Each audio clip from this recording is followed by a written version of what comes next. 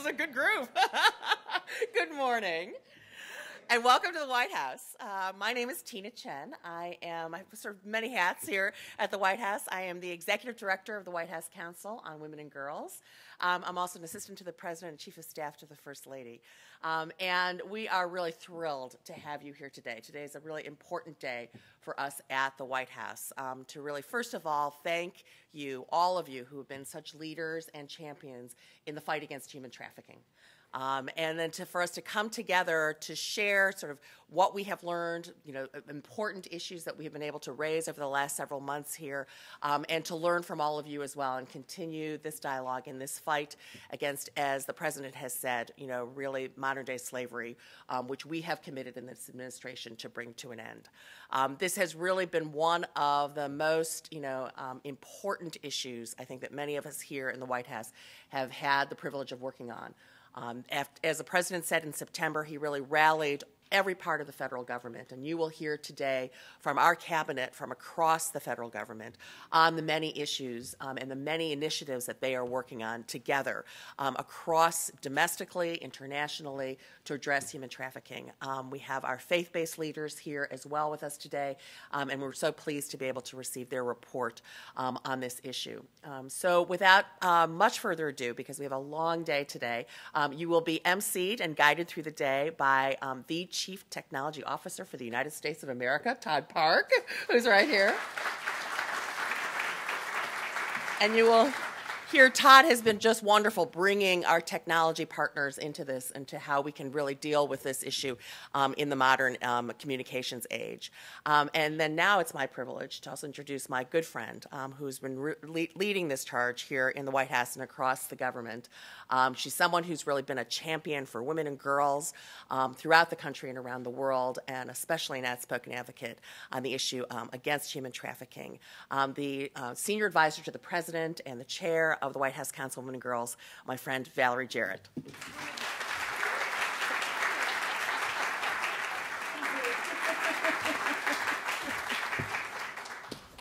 Thank you, Tina. Good morning, everyone. We are just, thank you. Speaking up, that's what I like to hear. We are delighted to have you all here for our first ever forum on human trafficking.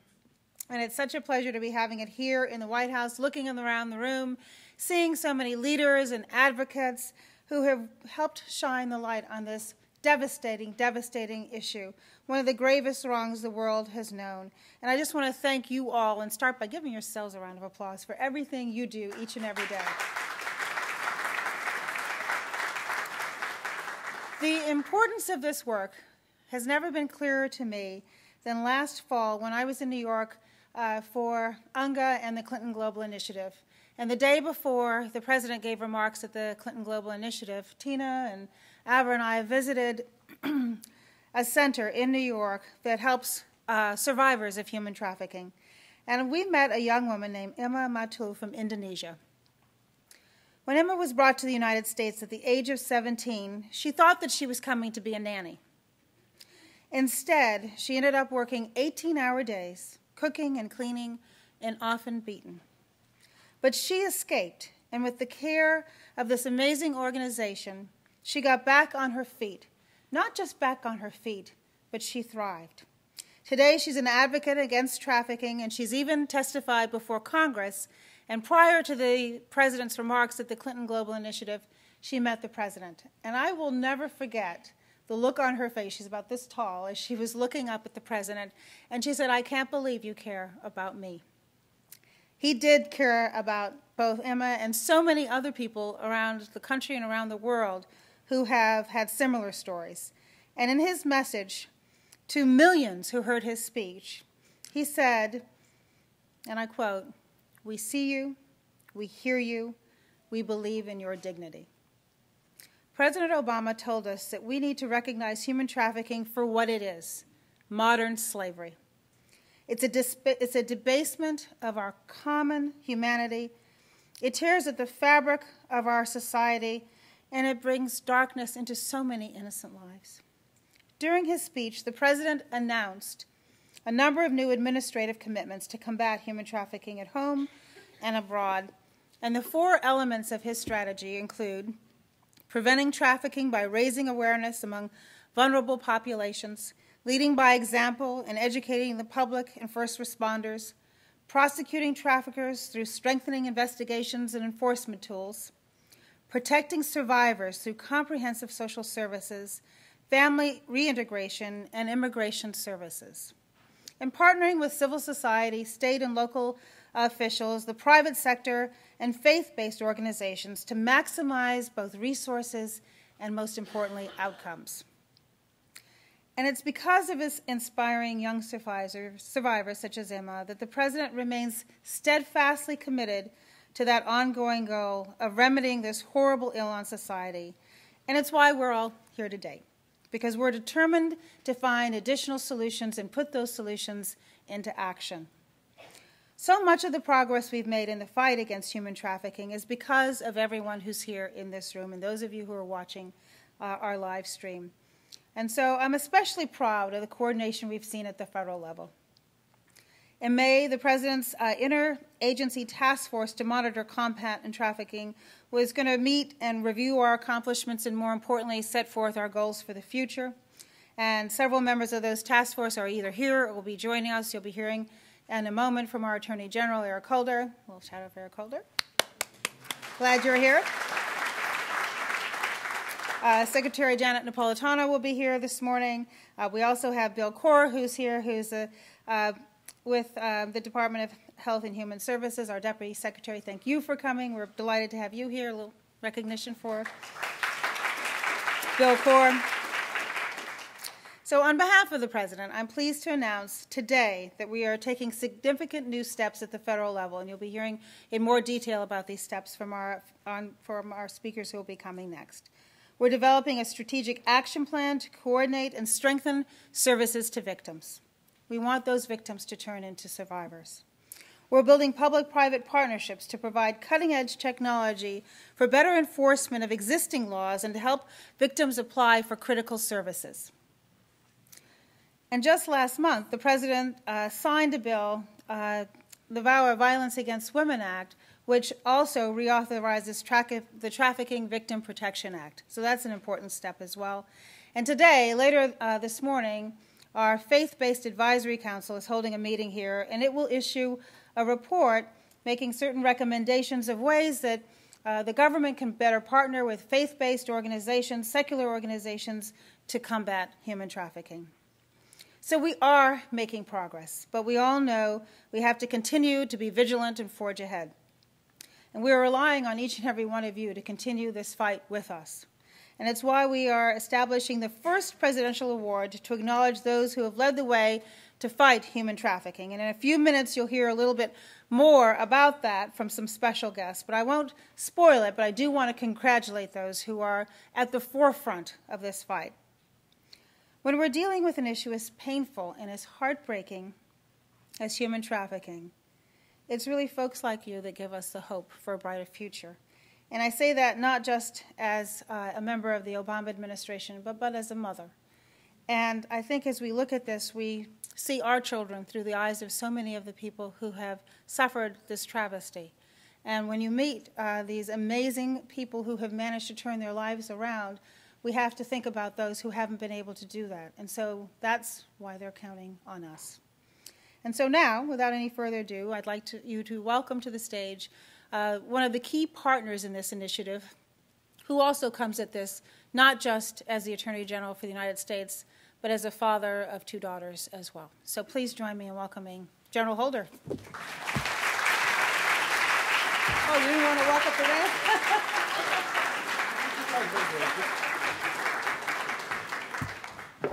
Sorry for my entrance there. I didn't feel all right. Good morning, and thank you, Valerie, for those kind words. And I want to thank you all for being here with us today.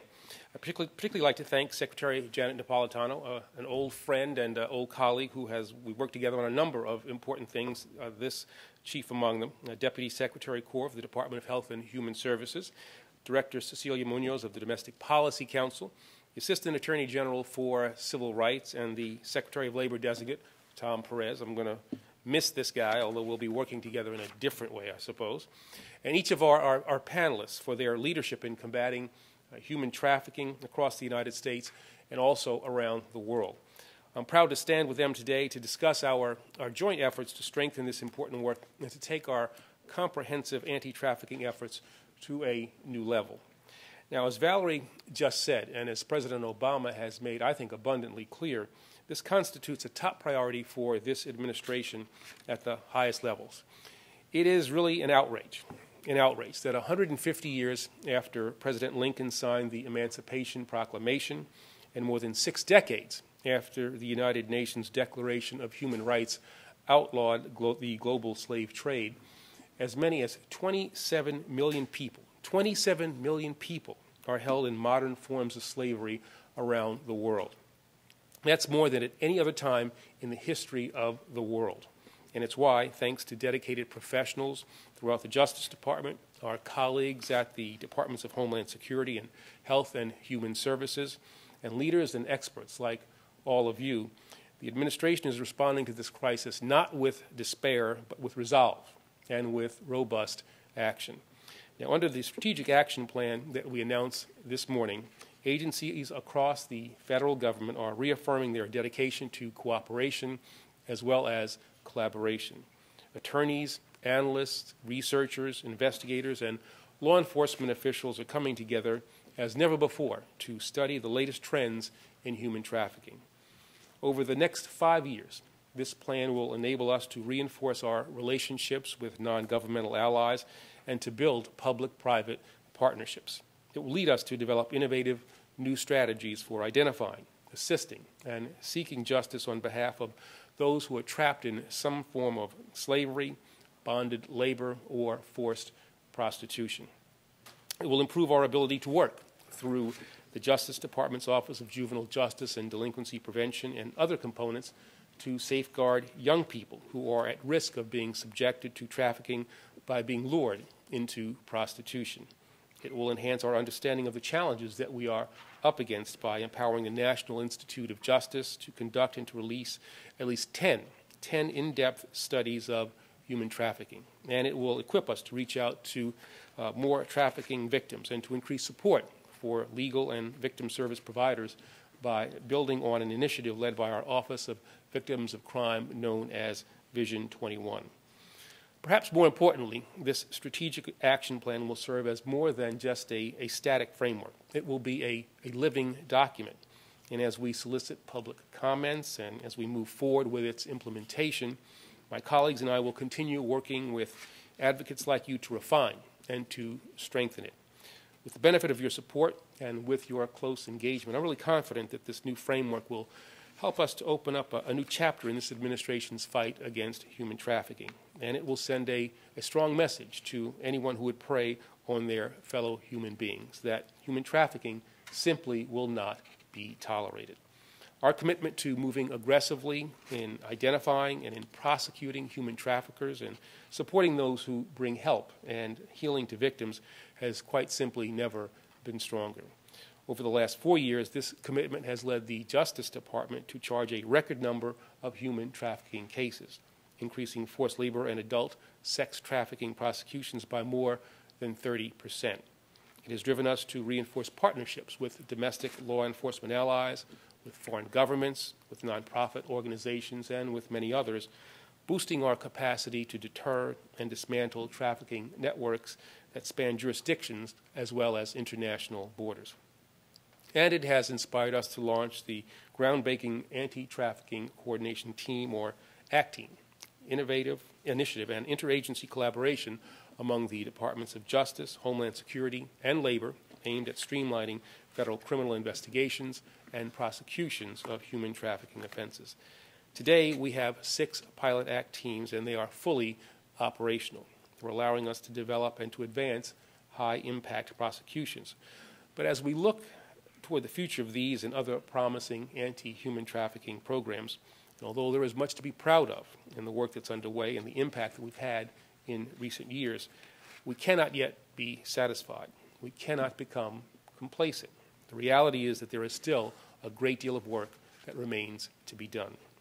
Only by working together will we ever be able to successfully implement and strengthen our new strategic action plan. Only by working together will we extend the record of progress that so many of you have helped already to establish. And only by working together will we continue to lead the global fight against human trafficking, restore the dignity, and reaffirm the humanity of those who have been victimized, and hold the perpetrators of these heinous crimes accountable. Now, I'm proud to count you as partners in these very critical efforts. I thank you once again for your commitment to this important work. And now I'd like to turn things over to Todd Park, who will move our program forward. Thank you very much.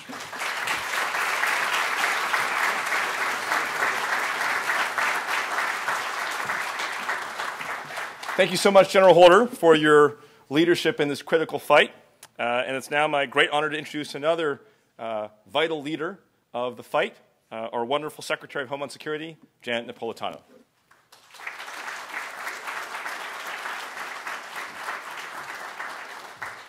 Thanks, Todd. Good morning, everybody. It's good to see everybody here, our partners and collaborators, as we deal with one of the real scourges of modern society. As all of you know too well, human trafficking is a crime that is too often, as we say, hidden in plain sight. And it's one where I think too few victims have really gotten the help that they need. So your work that you're doing, the work that you do today, the work that you're doing every day is critical to bringing the victims out of the shadows and helping us to bring the perpetrators to justice. As General Holder mentioned, the draft Federal Strategic Action Plan on Services for Victims of Human Trafficking that we're releasing for public comment today, I think is an important step forward. It's been developed collaboratively with many of the departments and agencies represented here today: Justice, Health and Human Services. The White House has been very actively involved. And it's really intended to help better coordinate the whole field of human trafficking across this large federal government that we have, where different agencies have different responsibilities. So take a look at the action plan, give us your feedback. Now, in terms of identifying victims, in 2010, I launched the Blue Campaign to fight human trafficking. This campaign has coordinated DHS's efforts and leveraged our relationships with other federal agencies, including those with us here today, as well as state and local and tribal and territorial authorities and the private sector, NGOs, and international partners. Together in the Blue Campaign, we have now trained over 100,000 people likely to come into contact with victims to help enable them to spot human trafficking and to report it. This includes our DHS personnel, as well as local police officers who can receive DHS training in person at events throughout the country or indeed online. It also includes flight attendants, Amtrak conductors, and transportation support personnel who we train in partnership with the Department of Transportation. We've developed an advanced training for members of the ACT teams, the teams that General Holder just referenced, to increase cooperation amongst the federal agencies. And through this effort, the DHS Federal Law Enforcement Training Center, FLETC, in partnership with the ICE Academy and the Department of Justice and Department of Labor, delivered an advanced course for ACT team members, engaging them on some of the more complicated issues in trafficking cases, from evidence gathering to obtaining appropriate search warrants. We're going beyond this kind of training to enlist the public's support and help as well. In addition to the online training that's already available, we will soon release a new public service announcement, posters, and other awareness materials. They will be available for anyone for display and for use, in the hope that by increasing public awareness, we also increase the number of eyes that are watching out and looking for signs of potential trafficking. Last year alone, and due to the outreach we were doing over the course of the past year, we had a tip line, and the tip line received nearly 600 trafficking tips, more than double the number than in 2010. So we know that when we have a tip line, we publish it, we get the public's awareness, the public will help. The tips that we received actually produced results. In FY12, U.S. Immigration and Customs Enforcement, ICE, opened almost 900 cases, rescued 300 victims, and made over 950 arrests. In turn, prosecutors obtained over 380 convictions. That's up from 300 arrests and 144 convictions in FY10. And we're continuing to press forward this year. In one investigation just completed, Operation Dark Night, ICE, with assistance from DOJ and other partners, took down a multi-state prostitution ring operating in the southeast United States. In the course of that, they rescued 11 victims and they indicted 25 suspects. Many of the cases we saw in Operation Dark Night are all too familiar to the people in this room. Women forced into prostitution with their children being held hostage to ensure their compliance. But rescuing victims is only the first step in a long process of recovery. After they're rescued, we need to help the victims. As the agency charged with administering and enforcing the nation's immigration laws, one focus of our anti-trafficking work is on helping immigrant victims. Our victim assistance program served over 1,200 victims last year, ensuring that the victims got proper referrals for medical, mental health, and legal assistance, including for long-term immigration relief, case management, and other services. We are continuing to grow this program and have grown it substantially over the past 2 years, increasing the number of full-time specialists by more than a third. Combined with our victim assistance coordinators, we now have over 275 agents and specialists specially trained to assist victims, and they're at every field office nationwide. And since our frontline law enforcement partners have an important role to play in victim assistance, we also are training them on how to help get victims the immigration relief they need. So while we've made progress in identifying and assisting victims, we know there's more work to do. We have a lot on our agenda. We will continue working to get more trafficking-related tips, increase investigations and prosecutions, and improve victim services by helping to finalize and implement the strategic action plan that you heard about today. For example, we are now working with law enforcement partners to train more frontline personnel in more cost-effective ways. Just this week, the Nevada Department of Public Safety and the Nebraska State Patrol became the 7th and 8th state police partners to make our interactive online course available to their officers to help them identify the potential victims of human trafficking. And at the same time, we are working on the immigration process itself.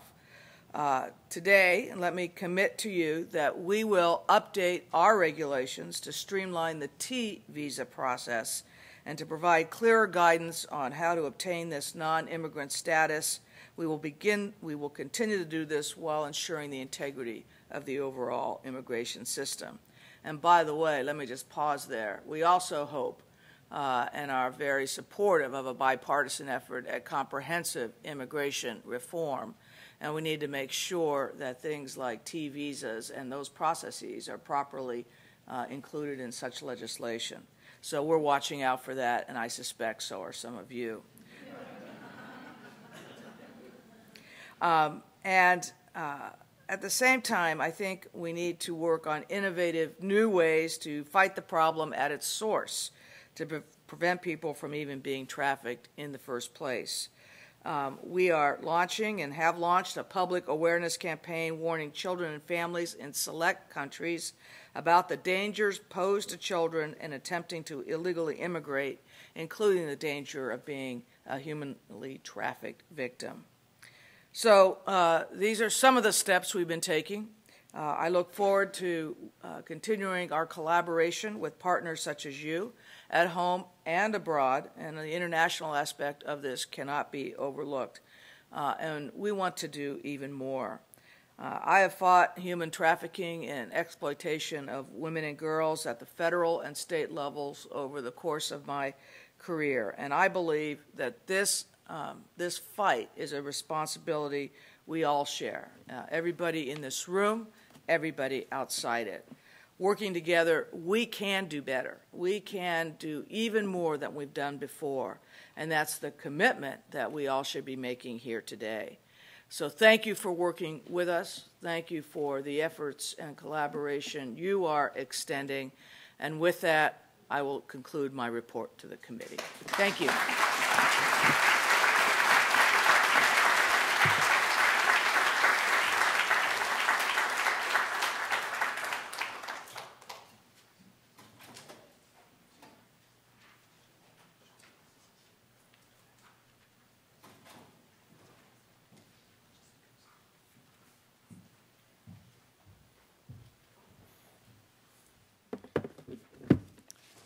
So welcome, everybody, and as was said earlier, the first awarding of the Presidential Award for Extraordinary Efforts to Combat Trafficking in Persons is something that we are very happy to be able to deliver on. This is something that was authorized by the Trafficking Victims Protection Act a few years ago, which authorized the President to recognize excellence in the fight against human trafficking. It reflects what we've learned since the early stages of this fight. When I was assigned to my first trafficking case, before we called it trafficking, my supervisor called me into the office and said, you know, this group, the Coalition of Immokalee Workers, keeps coming in and talking about this one crew leader. And we've never been able to prove anything on him, but where there's smoke, there must be fire. And we went out and we were able to investigate that case in conjunction with the non-governmental organizations, working across interagency lines, working with the private sector, working with folks from every sector and harnessing their efforts to take Miguel Flores off the streets. But where there was smoke, there was fire. And that little spark has ignited a movement. Secretary John Kerry, as a senator, was a strong supporter of this fight. Years ago, as a prosecutor, was a leader in developing the victim witness coordinator positions and the structures that we now take for granted for victims' rights in America. Unfortunately, he was called away for important international travel and was not able to be here today.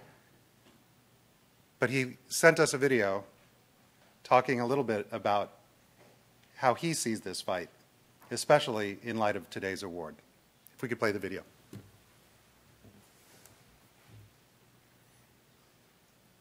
Good morning, everyone. I'm really sorry that I'm not able to be with you today to celebrate some of the real heroes in the fight against modern slavery.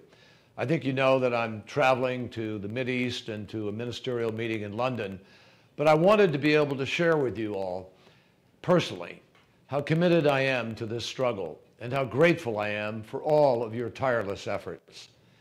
Here and around the world, trafficking in persons destroys lives. It threatens communities. It creates instability. It undermines the rule of law. And it is a horrendous assault on our most dearly held values of freedom and basic human dignity. We, along with every nation, bear the responsibility to confront modern slavery by punishing traffickers and helping survivors get their lives back on track. This issue is one that demands our intense focus, and it's been important to me for a long time now. As a prosecutor years ago, I learned firsthand how the victims of sexual violence are often violated by the system, if it responds at all. I saw personally the look in their eyes when they wondered whether they'd ever be treated fairly in the courts or see their abusers brought to justice. As chairman of the Senate Foreign Relations Committee, I'm proud that we held the committee's first ever hearing on trafficking in order to shine light on the reality of this modern slavery and to put it on the agenda of the Congress and of the American people. And now, as Secretary of State, I am deeply committed to building on those efforts. So is President Obama. Under the President's leadership, we have ramped up investigations and prosecutions of trafficking cases. We've expanded our diplomatic engagement around the world, and we've developed a new action plan to provide assistance and services to survivors and supported new innovations that will improve the way that we respond to this crime. As chair of the President's Task Force on Trafficking, I intend to keep up this momentum, to grow it, and to move our efforts forward. Of course, we all know that government alone is not going to solve this problem. That's where all of you, our partners, come in. Whether you represent a civil society group helping victims on the ground, or a corporation working to eliminate trafficking from its supply chain, or a faith community spurring a congregation to action, the work that every single one of you are doing every single day is making a huge difference. With this presidential award, we honor those who have played an extraordinary role in advancing our common cause. They've been pioneers in this effort, from developing the 3P approach of prevention, protection, and prosecution in the earliest days of the movement, to championing innovations in corporate social responsibility that will help to carry this work forward for years to come. This award pays tribute to their leadership and to their commitment. So let me close by simply saying thank you to all of you. Thank you for all that you have done, and I ask that you stay focused on this critical task. With your continued support and dedication, we are moving closer and closer every day to our shared vision of a world finally free from slavery.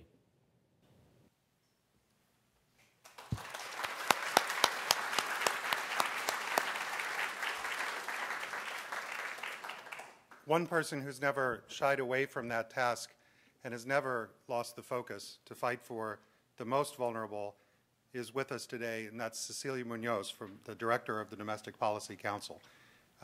She coordinates domestic policy making processes here in the White House. There are few people who know more about the policy choices and decisions that affect the vulnerable communities here in the United States. And it's my honor to ask her to come up to help us give this first award. And I'll also, as a point of personal privilege, simply say that if we had this much good Michigan talent last night, things might have changed. Thank you very much.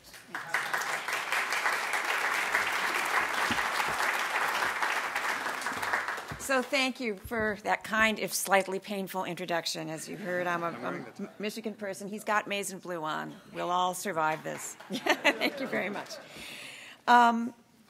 But just in addition to being grateful for the kind introduction, I just want to start by expressing my gratitude to all of you. And it is quite a moving thing to be engaged in this work. It's an honor to be engaged in this work, and it's especially an honor to be part of a group that includes so much of this president's cabinet, which includes the president himself, of course, and which includes all of you.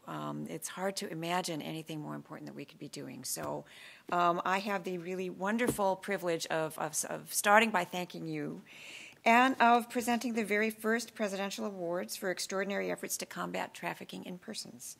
So our first recipient, Florrie Burke, is widely known for her extensive career in the fight against human trafficking.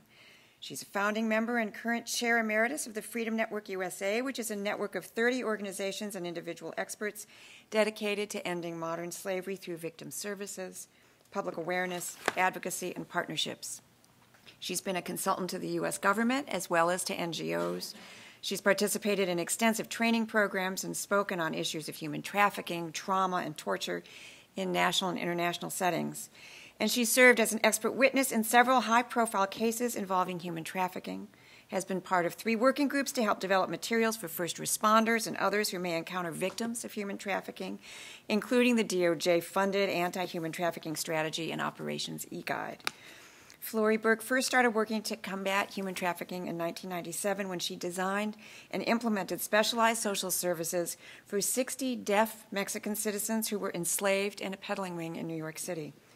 She went on to help start the anti-trafficking program at Safe Horizon, an organization that focuses on providing victim services and raising public awareness. A true hero indeed, ladies and gentlemen, Ms. Florrie Burke.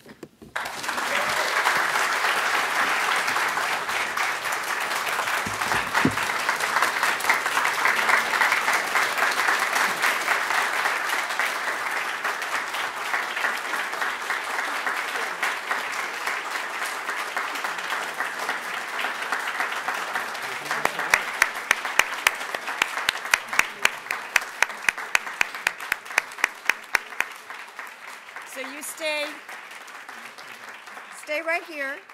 Our next awardee, Carlson Companies, has been trailblazing leaders in exemplifying private sector activities on the issue of human trafficking. Headquartered in Minneapolis, Carlson encompasses more than 1,300 hotels in operation and development in more than 80 countries and territories, more than 900 restaurants in more than 60 countries and territories, and a majority stake in Carson Wagon Travel, the global leader in business travel management, which operates in more than 150 countries and territories. Carlson became the first U.S.-based global travel and hospitality company to join the Code of Conduct for the Protection of Children from Sexual Exploitation in Travel and Tourism in 2004. And they paved the way for several other major U.S. travel and tourism providers to sign the code and join the fight against human trafficking. In 2010, Carlson also signed the United Nations Global Compact, further demonstrating their commitment to human rights. Please join me in thanking them for their leadership and congratulating Carlson's chairman of the board and the driving force behind their trailblazing anti-trafficking efforts, Marilyn Carlson Nelson.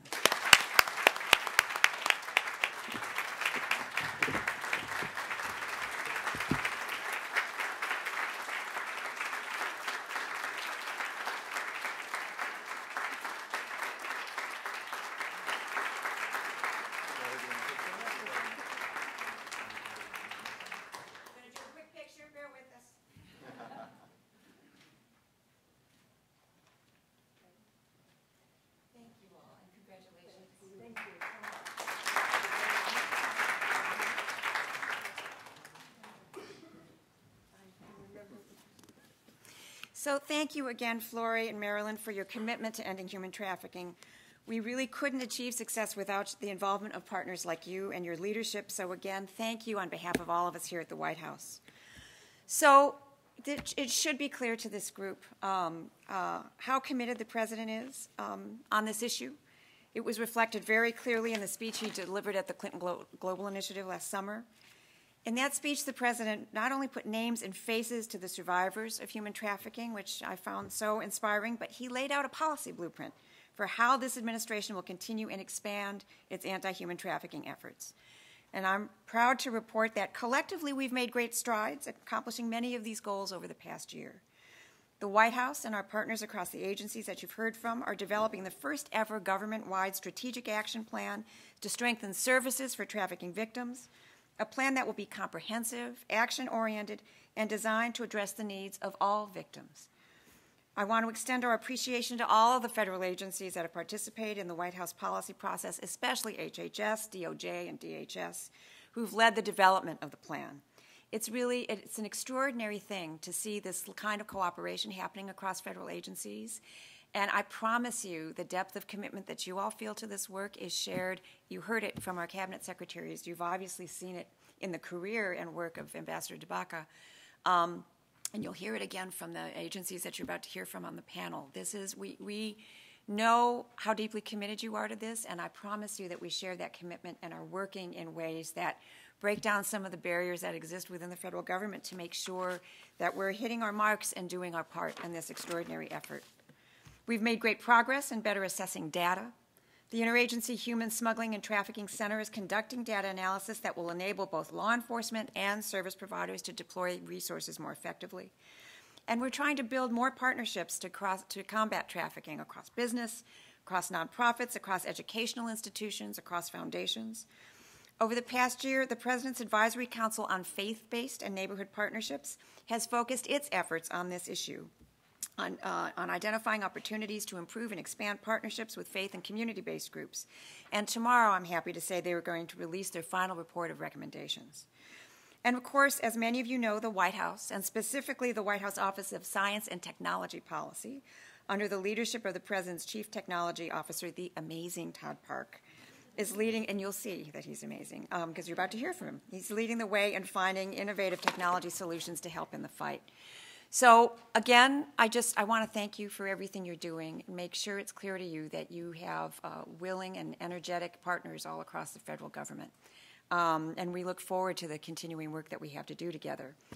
And to help us talk about that work, It is now my great pleasure to introduce the also amazing Bill Corr, who serves as the Deputy Secretary of the Department of Health and Human Services, where he leads the agency's work on the implementation of the Affordable Care Act, but is also part of a team of individuals who have been steadfast in their dedication to this issue. So let me welcome Bill Corr, as well as the first panel.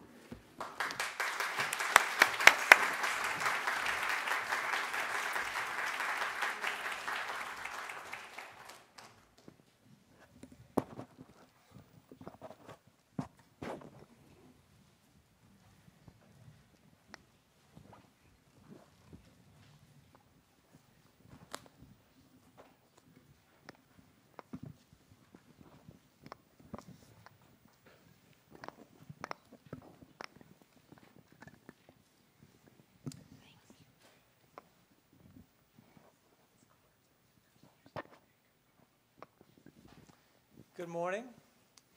Thank you. It's a real pleasure for me to join this distinguished panel. We're going to talk just a little bit about building a comprehensive victim-centered approach to combating trafficking. And I want to begin by introducing our panelists. It's certainly my pleasure. First, to my left, Ema Matul. You've heard her being talked about this morning already. A survivor and advocate who has provided valuable input to anti-trafficking policies as a member and coordinator of the CAST National Survivor Network. Welcome, Ema. It's nice to have you here. Also, we have Susie Stern, the National Campaign Chair Designate of the Jewish Federations of North America. And today she's joining us also in her capacity as Chair of the President's Faith Advisory Council. Thank you so much for being with us, Susie. And of course, you've already met our Ambassador, Louis C. DeBaca, Ambassador at Large to combat trafficking, and also the director of the State Department's Office to Monitor and Combat Trafficking in Persons.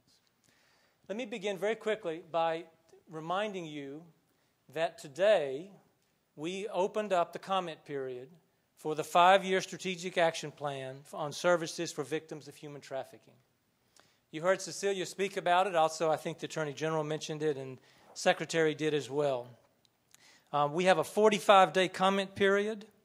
You can go online to www.acf.hhs.gov, ACF standing for Administration for Children and Families at the Department of Health and Human Services. We need and want your input. We need and want you to engage with us, provide us input, help us understand how to improve the Strategic Action Plan, make sure that we're coordinating fully inside the government, outside the government. Give us your input. Let's begin with a question to Ema. Ema, would you share with us how your experiences have informed your policy work and the recommendations that you've made on how we can improve systems that serve survivors of human trafficking? All in just a moment. Okay. Well, I don't need to share my story because my story already been mentioned. And the reason why I'm doing this work, because I want what happens to me, I don't want to happen to anybody else. And also helping survivor or victim to become a better advocate and inspire them, I think. Talk a little bit about the services that matter most. The services that matter most, it's support, and we all need a shelter and social services, case management, but support is the most important for a survivor. Thank you. Your insights, Ema, are invaluable, and as the President said to you in New York, you're an inspiration for all of us, so thank you. Susie, the faith community has played a leadership role in fighting human trafficking. And as chair of the President's Council, I understand that you all have come forward at his request with a set of recommendations on how to tackle this problem. And in fact, you're making your report available to the President today. So tell us a little bit about the recommendations that are coming forward. I will. First of all, thank you for having us on this panel today, and thank you for what you do. You're a real inspiration. I also want to give a shout out to my fellow council members who have been extraordinary in this process, and to Mara Vanderslice Kelly, who has led us to this day. I would like to tell you that I have these recommendations memorized on a T-shirt. I was up also last night, all night long, in tears at the end of the Michigan game. I was at the Final Four on Saturday. So while I should have been memorizing all of these, I was cheering for Michigan. The report is out, literally hot off the presses. Our group, actually, it's very interesting because we came to this in July not really understanding the extent of the trafficking situation, particularly in this country, or the impact it had on our own congregations and our organizations. And so that's where we began, and we really have been on a journey together as we've learned from people like you and people who, like the people honored here today, who are the real heroes, the new abolitionists in the field. So we thank you, all of you, for what you have taught us and for what you do every day. Our role has really been to try and figure out where the faith community and the nonprofit community, what role we have in partnerships. And one of the things, our recommendations, we have 10 of them, which I'll go over some of them in a minute, but in broad strokes, we know that if our level of awareness was so low, that the public's level of awareness was extraordinarily low. So first of all, we think people need to know that this exists, and it needs to exist in our own communities, in our own towns, in our own communities. We need to have people care about it, not only know about it, and the code of silence. I was at the Women of the World Conference earlier this week, or last week, and someone said the code of silence must be broken, and that's really true. But not only must it be broken, we need to care about this. We need to make people care about this. And then we have to give people concrete things that they can do. And so that's really sort of where our recommendations begin from our experience. And then we felt that we in the faith community, in the neighborhood community, we needed to be that voice of moral outrage. It came over and over in our meetings. We needed to be the voice for people who have no voice, who cannot cry out. We need to be that voice. And so that's where we begin these recommendations, which we present today. And as I said, the report is out there. So we begin by saying that we're recommending that the White House and President Obama lead the effort to dramatically elevate and bring to scale the fight against modern-day slavery at home and abroad. We know that there are incredible things being done all over the country, but in terms of the numbers, 27 million, which Attorney General Holder mentioned, we're not beginning to scratch the surface. So we learned from many of the leaders that this field is woefully underfunded, under-resourced, and so we recommend to the administration that they commission a comprehensive study to better understand what levels of funding are really needed, either governmental or non-governmental, to really effectively counter trafficking in persons so that the funding decisions are truly made based on need. We'll also recommend that the administration convene a private philanthropists, businesses, other governmental organizations, global civil society, to discuss ways to dramatically increase the resources to fight this modern slavery. And sort of envisioning the creation of a global fund to eradicate slavery, inspired really by the success of the Global Fund to fight AIDS, tuberculosis, and malaria. And this would really bring the key philanthropic organizations, both religious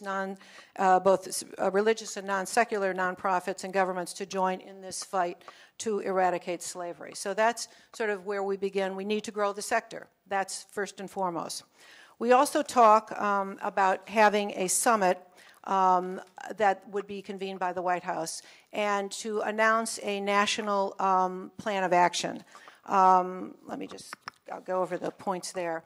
That national plan of action, which we would create, and through the Office of Faith-Based Neighborhood Partnerships, create toolkits so that faith organizations, nonprofits, community organizations would have the information available to them. We're talking about raising awareness. We're talking about educating and publicizing how to spot and report signs of trafficking to the National Human Trafficking Resource Hotline. We're talking about using denominational and organizational purchasing strength to demand slave-free supply chains through campaigns such as Made in the Free World and the Fair Food Campaign. We're talking about promoting ways that congregations and non-governmental organizations and family can use their purchasing power to demand slave-free chains. We're talking about using our congregations and organizations to help partner to fill the gap in services that you spoke about for survivors. We're talking about galvanizing the talent within our communities, our congregations, law enforcement, lawyers, healthcare professionals to begin to engage in action and raising awareness and enforcing the laws and providing services. We talk about setting up training led by survivors so that we can understand the sensitivity of how we deal with survivors. It's a very different, we have learned, way of, you can't throw them in a survivor in a regular shelter. They need special kind of treatment because of the situations that they have gone through. We want to have training throughout the religious and nonprofit world, overseas to missionaries, international religious leaders, youth leaders. We want to demonstrate how faith-based and community groups can curb the demand for commercial sex in their communities and their congregations, and we want to begin to advocate for the promotion of state and local anti-trafficking laws, such as the safe harbor laws. So that's where we are. We have a lot of other things, but that's sort of the broad strokes. In addition, we were told that we have to focus on labor trafficking as well. Because that, while some people and some think, well, that's not such a big thing, we do know that it is a very serious issue. So that we are recommending that the White House and the U.S. government lead the effort to eliminate slave labor in the purchase and consumption of goods and services. Most of us don't see it, but slavery touches everything that we do. The clothes that we wear, the food that we eat, and the phones that we use, most have been produced with trafficking or sex or slave labor. Because to date, there is not really a clear way to find or purchase goods that are not produced with slave labor, or to identify the companies that have eliminated slavery in their supply chains, we believe that the federal government needs to lay out clear and fair guidelines for companies to monitor for and eliminate slavery in their supply chains and labor recruitment. The President's executive order to eliminate human trafficking in federal contracting, with that happening, the U.S. government will become a worldwide leader in taking steps to eliminate modern-day slavery from its own contracting and procurement practice. We are recommending building on that existing effort to create a set of standards that companies, including those not contracting with the federal government, can use to measure themselves against and track progress in evaluating, monitoring, and eliminating forced labor from their supply chains. And we would like to encourage companies to help verify business practices and to put those anti-slavery standards in their trainings and certifications and to promote these standards to the business community. We look at the success of the Energy Star label as a guide to a similar label that would tell us that people who make our goods are not trapped in slave labor. In another area, we're sort of looking a little more inside the Beltway, but we believe that the federal government needs to elevate the anti-trafficking work at an agency level. We are recommending a full-fledged and standalone office to counter trafficking in persons at the Health and Human Services, to create the capacity to coordinate an agency-wide response across sectors inside and outside the agency. And within the State Department, we are recommending that the U.S. Department of State's Office to Monitor and Combat Trafficking in Persons be elevated to a bureau to increase its ability to lead its global effort to end modern-day slavery. From people in the field overseas, they said, and they reminded us, that slaves, by definition, are the most powerless people in the world. And they said that that State Department office to monitor and combat trafficking in persons is one of the only locales within the government that speaks for them. So we believe it's important to elevate this bureau, to a bureau, to give that bureau, to give JTIP, I guess it's called, leaders a seat at the table where the most critical decisions are being made. So those are, we have others. You want me to quickly go over the others or take a breath? Unfortunately. Because I have my T-shirt ready. I know that in this room, certainly more than any other place, that we could have an incredible hour-long discussion about all of those recommendations. But let's we'll give everyone a chance to read those. Let me just say on behalf of the administration that when a council takes on a responsibility like the president has asked you all to take on and comes back with this kind of in-depth report, it's exactly what we need. So on behalf of the administration, thank you, and all the council members for the work that you've done.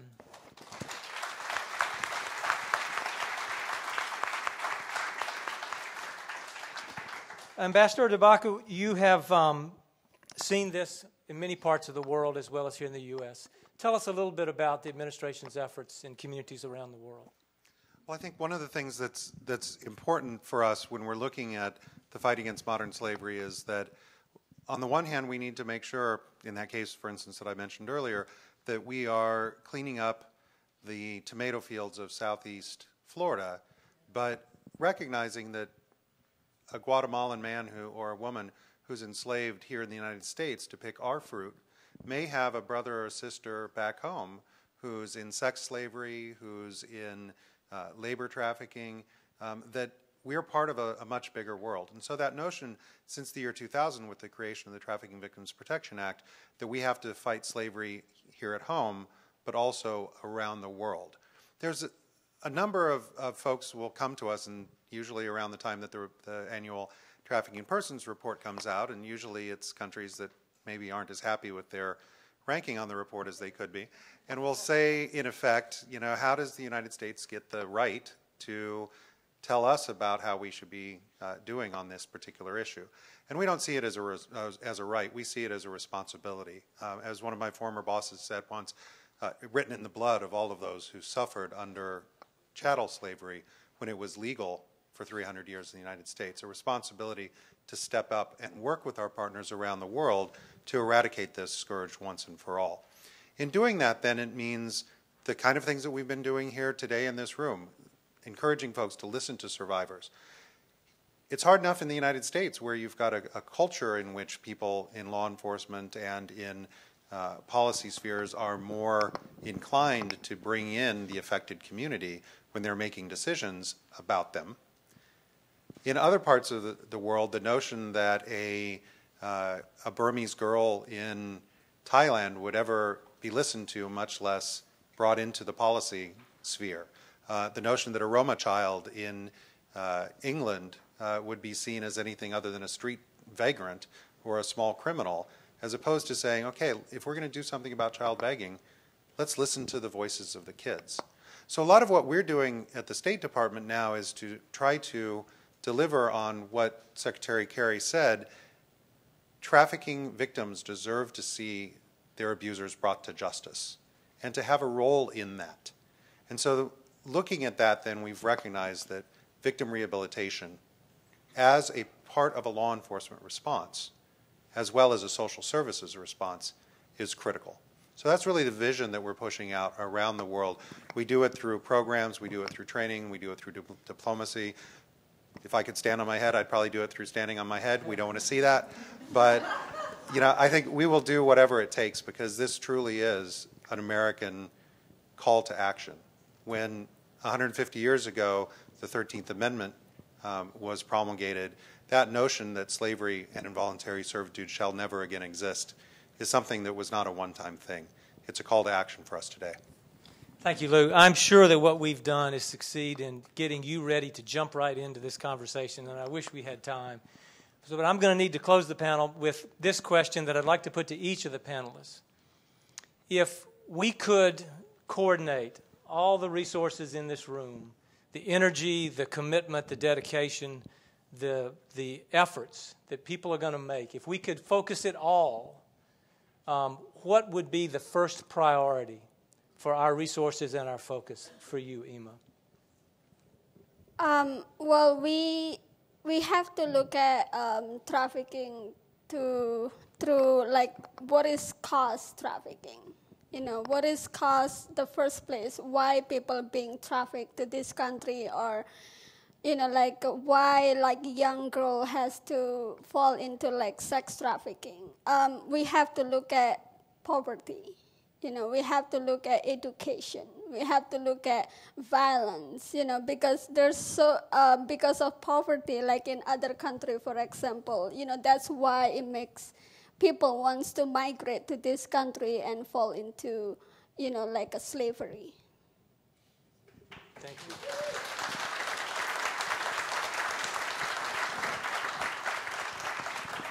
Thank you, Emma. Susan. I don't think any of us should talk after that. There is something somebody said at one point, which is we did something 25 years ago with the area of domestic violence. When people said, well, that doesn't happen. We don't know much about it. And through our advocacy, through screaming, through saying, yes, it does happen. It's happening in our neighbor's house. It's happening with our families. We made people care. We made people, and it isn't acceptable. And we created a movement. And I think one of the things we need to do is to say, this is happening in your own communities, in your own neighborhoods. This is happening perhaps to members of your own family. It's not something that's happening far away. It's something our council learned. And we need to be able to say this is not acceptable at any level, in any way, sex trafficking, labor trafficking, and to do really what we did with domestic violence 25 years ago, saying this is not acceptable, and in no sector of the society will this be allowed. And I hope that we can do that with all of us working together. Lou. I think a lot of it comes down to institutionalization, and I think that that's one of the things that we're very interested in the Council's challenge. It's not just a report, it's a challenge to all of us in the administration. And that really is that notion of how do we institutionalize this fight. Again, going back to that first case that I mentioned earlier, I think it was one of 2 trafficking cases that were done that year by the federal government, and I happen to be assigned to the second one as well. It can't be one person or one little office or something that is so unique that the person who does it becomes the national expert. It needs to be something that permeates our culture, law enforcement culture, emergency room culture, the social workers, the universities, just as sexual violence and the response to domestic violence and those other things have become normalized. An entire generation of prosecutors and police officers know that when they see it. The generation that said, oh, well, that's just a family affair, I don't want to deal with that, that generation has passed from the stage at this point. And the folks who come up just simply think, well, this is what you do when there's a domestic violence case. That's where we need to get to with this fight. It needs to be part of all of our lives so that people are coming out of the colleges and can say, you know, I want to go work on the fight against slavery, and there's a job for me out there, there's an institution for me out there, there's a place where we can go and pick up the sword and march that march to freedom.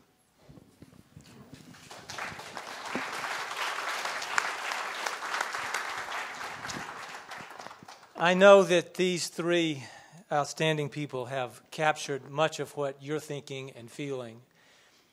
The time that I can turn it over to you, unfortunately, is not now, but it is the next 45 days. We have a 5-year strategic action plan that is now available on the website. It is the one very important time that we need your engagement. Give us your thoughts, make recommendations to us. Our 3 departments are co-chairing, HHS, the Justice Department, and Homeland Security are chairing the effort to develop this strategic action plan. We need your advice on how to make this a comprehensive approach that shares our common values for human freedom, but most importantly, gets us and you organized so that every moment, every part of our efforts are coordinated and focused and will be successful. So I wish we could open it up to you, but please open it up by commenting on our action plan. And join me in thanking our panelists not only for the work they do in and out every day, but for being here with us today.